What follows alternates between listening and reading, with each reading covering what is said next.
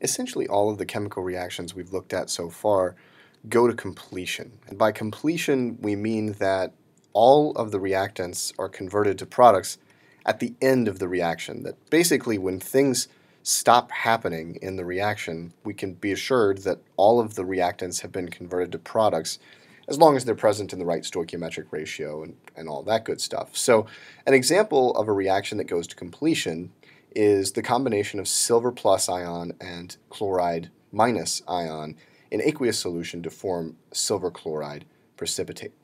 This reaction doesn't go backwards. That means if, for example, we start with 1 mole of silver plus and 1 mole of chloride ions and we mix those two solutions together, then at the end of the reaction, assuming we started with no product, of course, we're going to end up with 1 mole of product and 0 moles of both of these things.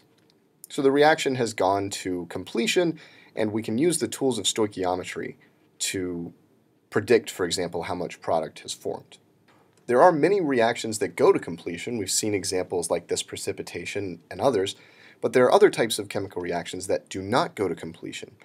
In that case, at the quote-unquote end of the reaction, we don't have just the product present. We have some leftover reactants present. And through other means, which we'll talk about a little bit later in this chapter, we can verify that not only do the reactants A go to the products B, but the products B actually revert back to the reactants A. So we actually use this arrow pointing in two directions, a forward arrow and a reverse arrow, to indicate that this reaction goes in both directions.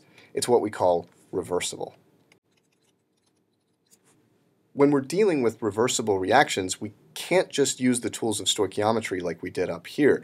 The approach to predicting, for example, how much product we're going to have at the end of a certain amount of time involves somewhat more complicated conceptual thinking to get us to a correct value. Here's an example of a reversible reaction: the decomposition of N2O4 gas to form two NO2 gas molecules. And this reaction, as we can see here, proceeds through cleavage of this N-N bond that links the two NO2 fragments together. This is a reversible reaction, meaning that not only can N2O4 break apart to form NO2 molecules, but NO2 molecules can reassociate to form N2O4. So we can see, for example, that in Hong Kong on a smoggy day, we have a lot of the brown NO2 present. That can reassociate to form N2O4, which might be colorless, but the N2O4 can also break apart to reform NO2. So this is a reversible process. Let's imagine we're in a situation where we have a reaction vessel that has a lot of N2O4 present initially, that colorless gas. Initially, the reaction proceeds fairly rapidly, forming NO2, and we can see that in the bottom trace over here as the concentration of NO2 is rising. But eventually we reach a point where, for all intents and purposes, the reaction appears to stop.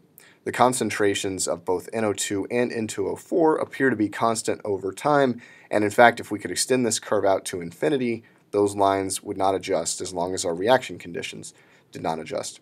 The reaction appears to have stopped, and so we appear to have a balance between the forward process and the reverse process. In that situation, we're in a state of what's called chemical equilibrium. And the word equilibrium is meant to evoke this balance between the forward and the reverse processes. We'll have much more to say about the definition of chemical equilibrium on the next slide. But for now, what I want to convey is that equilibrium is about balance. A balance between the forces that are pushing the reaction forward, in the forward direction, and in the reverse direction. When those two forces are balanced, we're in a state of chemical equilibrium. And what we see on a macroscopic scale, measuring these concentrations macroscopically, is that they remain constant over time. Remarkably, we can reach the same equilibrium concentrations starting from a different situation, namely starting from NO2, starting from what we've called the product, quote-unquote, on previous slides, with none of the quote-unquote reactant present at the start of the reaction. What we find in this situation is that the reaction very rapidly runs in reverse, at least relative to the way we wrote it before, with N2O4 on the reactant side and 2NO2 on the product side, right? In this situation, the reaction initially is running in the reverse direction very rapidly.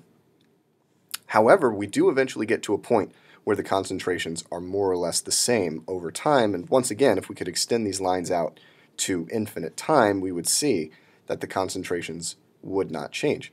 So once again, we've reached chemical equilibrium, starting from a different set of initial conditions, but still reaching this state where the concentrations appear to be unchanging with time.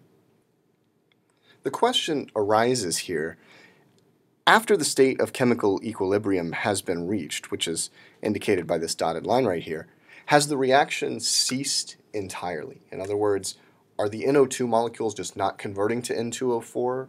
Is the N2O4 not converting back to NO2?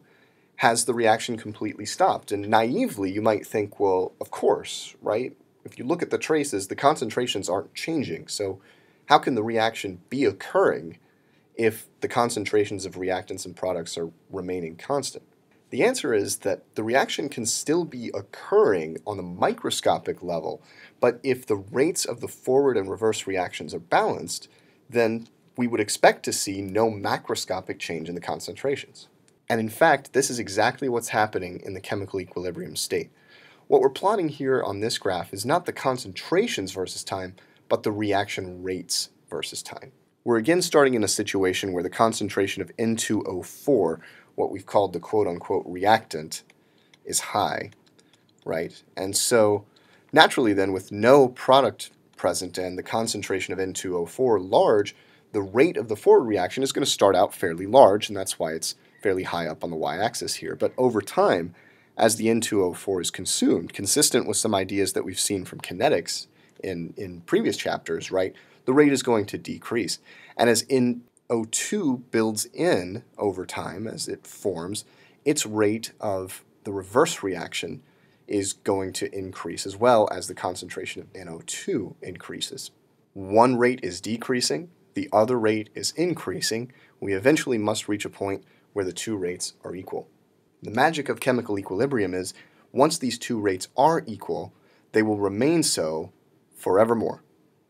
There are no further changes in the concentrations of reactants and products once those two rates are equal. This is important to appreciate. It's really important to appreciate that these rates are not at zero. The reaction is still occurring on the microscopic scale. It's just that for every molecule of, for example, N2O4 that's consumed by formation of NO2, two molecules of NO2 are consumed via the reverse process, and the two rates are equal. So from our macroscopic perspective, it appears that no change is happening.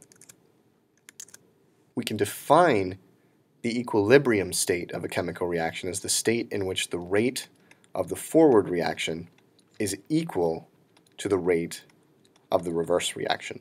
This is, for our purposes, one of the most important conceptual definitions really in the entirety of 1212K, because we're going to see many different applications of chemical equilibrium, and many of them, especially when we get to Le Chatelier's principle and what happens when equilibria are disturbed, are going to be based on this idea that not only are the forward and reverse rates equal at equilibrium, but they are not equal to zero.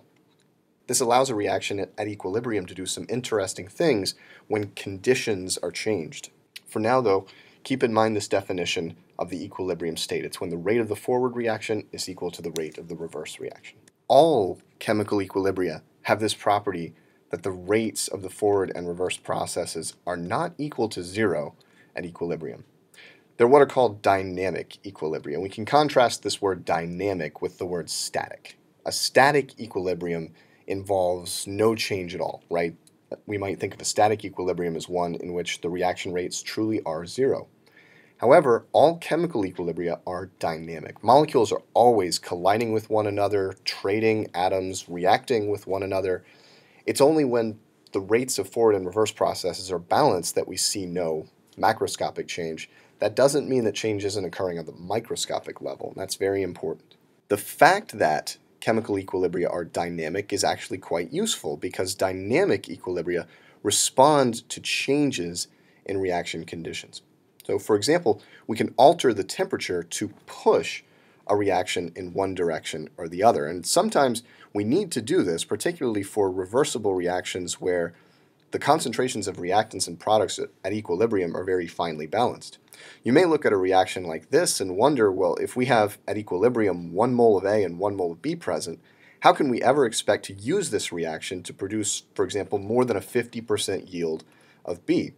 Well, as it happens, thanks to the dynamic nature of equilibria, there are ways, by adjusting the reaction conditions, we can push the reaction towards products and away from reactants. We can cause the forward process to dominate over the reverse process, or vice versa. If we wanted more of A for some reason, we wanted A not to react in this process, we could bias the reaction in the opposite direction using a similar idea, this idea that dynamic equilibria respond to changes in reaction conditions, specifically variables like temperature, pressure, and amounts of reactants and products. And we'll have much more to say about this in discussions of Le Chatelier's principle.